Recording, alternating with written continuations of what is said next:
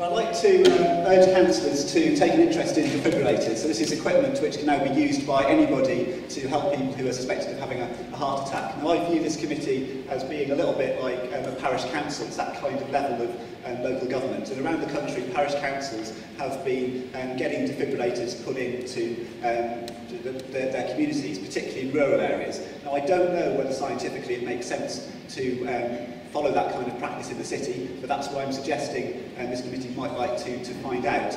And something I'm particularly interested in knowing is if I dial 999, do the operators know where the accessible defibrillators are in central Cambridge? I'm not convinced that the ambulance service operators do know the answer to that. They might know, or they do seem to have a database of community access defibrillators, but I don't know whether they know where all those education institutions, sports centres, churches and other bodies are. So I think it would be something that this committee could usefully check, and that would just be by writing to the ambulance service, essentially saying, can the committee help, or what's the current situation? No, I think that's an excellent suggestion. I mean, what I'd be really interested to know, Richard, is how your experience of parish councils, where does the funding come from? And I'm aware of defibrillators in sort of community centres and places such as that. Again, I don't know, is it the NHS who issue them, or can you enlighten us a little more on that? I don't know, but I'm not particularly suggesting spending public money here. I think you could do a lot just by talking to the ambulance service and encouraging them to get information from bodies like the colleges, university bodies about where these things are, and getting that in front of the 999 operators. But you could also, you've got encouraging people to donate charitably in the papers tonight on rough sleeping. The committee could do that in respect of defibrillators. Just a comment from my experience doing a first aid training course.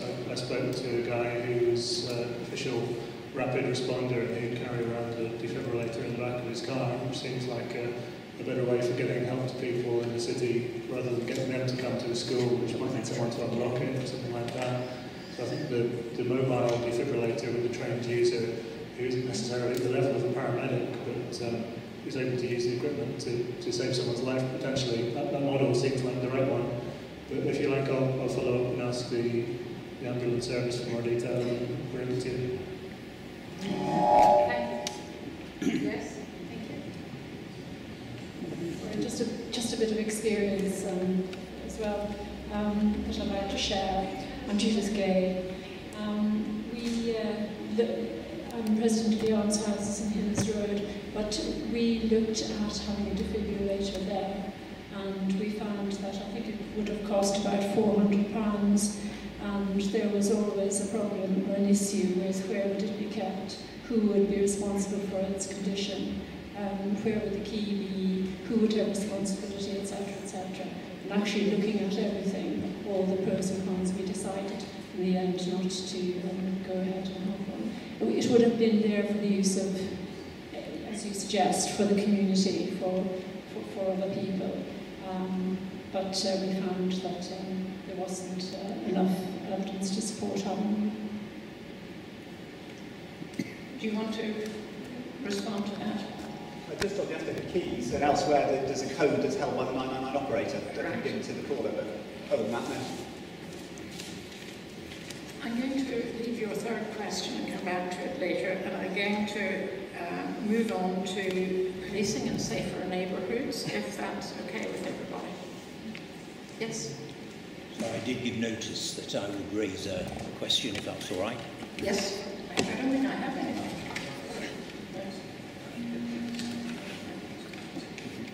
It's okay. Yes, the issue is Airbnb, air bed and breakfast, and this issue has arisen from a particular case in the local area, but I think has implications for the whole of the city. And the real question is, when will the city really consult on having a policy towards Airbnb? There are over about 300 properties in the city let under Airbnb. a large proportion of those are whole houses rather than just rooms. And the particular case which has arisen locally is a 4-storey family property in a terrace which has been let on Airbnb for over a year, up to 5 people coming at any one time. Most of the lets are only 1 or 2 nights, and the stress and concern to people living next door has been very considerable. People have had to move rooms, move bedrooms and so on. The problem is not so much the guests, if you like, having wild parties every night, although that could happen, but simply that the comings and goings at all times of day and night is a real issue. And I think most people here will have read in the press that cities all over the world are actually having a problem with Airbnb. We have had discussions with the local planning, with the City Council here, and there has been a decision by officers that actually this property it is a change of use, and a planning application will be needed. But the implications, I think, are much greater because what we have seen everywhere, and I think it must be the case in Cambridge, that there are these properties, some landlords have multiple properties, some existing landlords are evicting tenants in order to move to Airbnb. And the impact on local communities is very considerable. Some London boroughs have real problems. There are multiple solutions being tested, but everybody is actually seeking to find a way out. And we generally think, as a residents' association, this is a combined planning, housing and community issue. And I know that officers in the City Council and the Planning Department have felt the lack of there being a policy towards Airbnb in the city.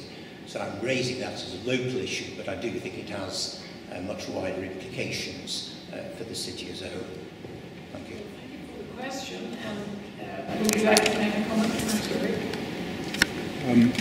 Yeah, it seems like an important thing that policies need to be updated when new phenomena like this come along, and it seems to me at core a planning question, and I'm happy to take this one away and try and establish what is or could be a policy framework around Airbnb, and I'll do that at the same time as the Hobson Street cinema as well, with the same thing.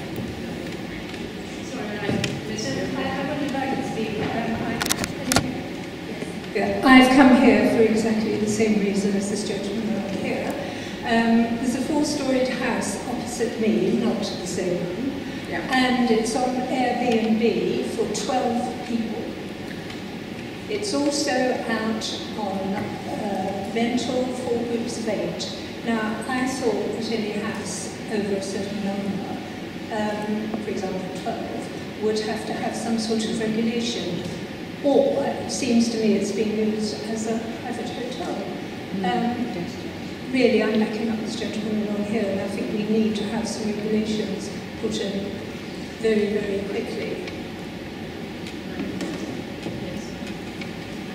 Can I just say, I understand that if it's a whole house that's let through Airbnb, there is actually a 90-day limit on how many days of the year it can be let through Airbnb. Of course, the problem is that, well, unless they've actually got planning permission to use it in that way through the council, which obviously most of these people haven't.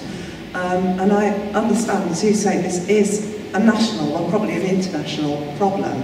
And Airbnb, there is now quite a lot of pressure on them to deal with it. And from what I've heard, I understand that they are proposing, because obviously it would be relatively easy for them on their site to see if the house has been let for more than 90 days, that they require to see the certificate allowing use throughout the year. And I understand that is about to happen, and I'm sure that it would be really helpful if Cambridge, councillors from Cambridge could support that happening, because obviously it would be the easiest way to deal with it through the Airbnb site, rather than local authorities having to each make their own rules and planning departments deal with it. I mean, thanks, Rich. I think we've talked about this over about 18 months ago, and it's essentially we have to give permission to guest houses, and if they are operating as guest houses, then I suppose there's actually an enforcement issue. But it's rather like us dealing with houses in multiple occupation. The City Council now has policies on houses of multiple occupation, and we have regulations and expectations. And it sounds as if Airbnb is something similar, but it is very much up to residents, and it's a very difficult one to mention it to the City Council, and then we have to put in place the process where they start registering as guest houses and get an operating licence. I mean, it's a similar problem we're beginning to face with Uber taxis, which are unlicensed vehicles, and of course, I mean, we have a whole licensing committee issuing taxi. I mean, we issue taxi licenses. Sorry, Tim, you're shaking your head. But Uber B&B, I see Uber taxis as a similar development that also needs almost a national regulation for local councils to implement. Yes. I think that's the point, really, that there are a number of alternatives. The 90-day limit, it does apply in London, but is ignored on very widespread. Simply because there is a real enforcement problem. Airbnb internationally are trying to cope with some of these issues, but the ability of a web-based site to, if you like, monitor and enforce across the piece is very, very difficult. So I think both local authorities and Airbnb, in a sense, are faced with pretty intractable issues, but they can be very serious locally and changing the whole nature of communities. And I think Cambridge must be one of the prime spots wherever there's a tourist interest. Well, I think we've now got two major issues to do research on and several issues to do quite a lot of follow-up.